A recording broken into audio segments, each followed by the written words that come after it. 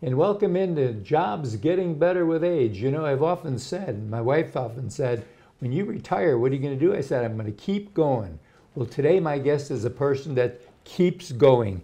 Jimmy Pruett, so good to have you with us, buddy. My pleasure, Jack. And you and I, we go back many, many a year. Oh, boy. But I want to tell you, I'm so happy when I can call and talk to this guy because two things. You've been very much a part of this community.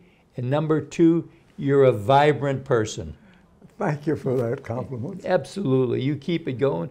And you know what this guy has done? And kind of like when people are retiring, if you've heard about the Eastbrook Flea market, you've got a booth there. Oh, boy, do I. Do you? For 20 years now. Is that right? Yeah. I didn't realize that. I'm the Vinyl Haven. That's what I call my booth, the Vinyl Haven. I buy and sell records, albums, mostly. Right. Yeah. And other stuff. Stuff, that's our favorite word at Eastbrook. Is stuff. Well, that's what it's all about. There's a bunch of stuff there. Oh, boy, it's huge. I think we're the largest in the South.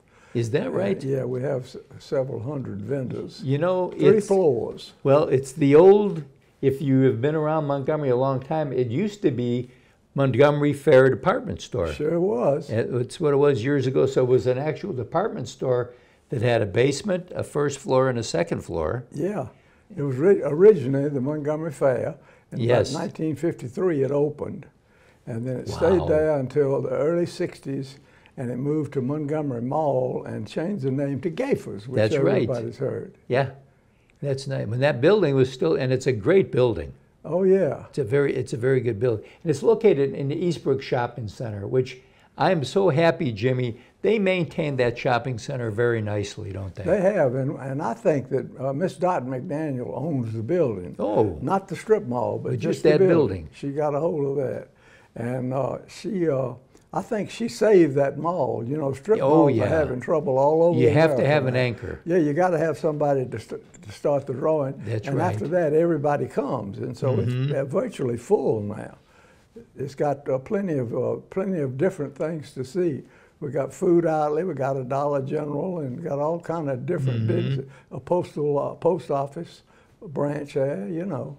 And so it's very vibrant. Hey, absolutely. Yeah. And when you and I were talking, you've sold over 10,000 albums. I have, yeah. It's been amazing. During the and most of my customers, 80% of them are young people who wasn't even around when those records were cut. Well, I know, and you know, the interesting thing about it is, with technology and things moving, people are now going back to just saying, I want the turntable. Oh, yeah. That I can put that record on.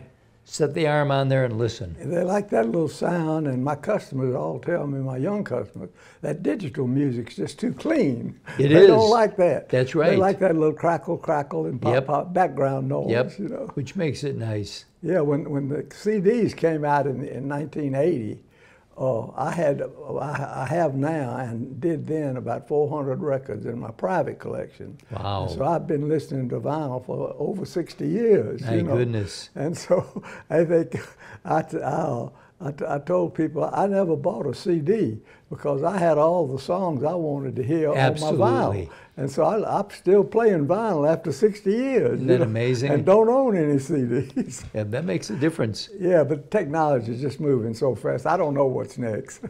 Well, as long as it's being done the right way. Yeah. You know, you and I go back long, and when everything was, if I shook your hand, it meant something. Yeah, that's right. We've kind of lost a little bit of that in our society left your door now. unlocked, you know. Amen. that left your keys in the car. Oh, there you go. You did everything. I know, yeah, you could do anything. Or you could sit on your porch in the spring and the summer, you know, and rock in the chair and hope not have a drive-by. and the kids could go out and play. Yeah. Oh, yeah. Yeah. And had to be in at dark. That's right. And you know, and it had all these traditions. That are no longer around, you know. But Eastbrook is the hub of nostalgia. That is. That people come out there, especially on the weekends, and I love to sit in my booth there on the aisle and hear them reminisce and talk as they come by. Say, oh, Grandmama had that vase in her house, you know. Yep. I love Nana's house, you know, that kind of thing. That's right. Again, even though it's a place you can buy and sell, it's almost like a museum. Yeah, oh, it is. Yeah. It is. I mean, it's unbelievable what's in there and what people. I tell everybody laughingly, I said, if it's not in here, the astronauts probably took it to the moon.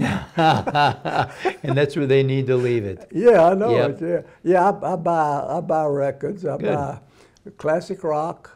You know, like the Eagles and the Rolling Stones. Right. And I buy jazz, and I buy blues, and I buy R&B, and I buy soul, and I buy country. Because that's the niche that the kids are buying these Okay, days. the younger people. Yeah, that's Yeah. what they're looking for. Yep. And I wish I had room for show tunes and movie soundtracks and all that. Yeah. But I don't have that much room in my booth for all that.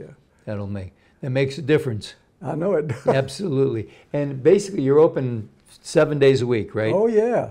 Are you there every day, or you take a day off? Most afternoons. I don't ever get that afternoon. That's good. I'm kind of not a morning person. Good.